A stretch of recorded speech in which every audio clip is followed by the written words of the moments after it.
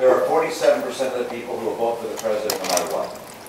All right, there are 47% who are with him, who are dependent upon government, who believe that they are victims, who believe that government has a responsibility to care for them, who believe that they're entitled to health care, to food, to housing, to you name it. That it's an entitlement, and the government should give it to them.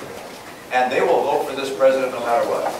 And I mean, the president starts off with 48, 49, 40, he starts off with a huge number. These are people who pay no income tax. 47% of Americans pay no income tax. So our message of low taxes doesn't connect. And he'll be out there talking about tax cuts for the rich. I mean, that's what they sell every 4 years.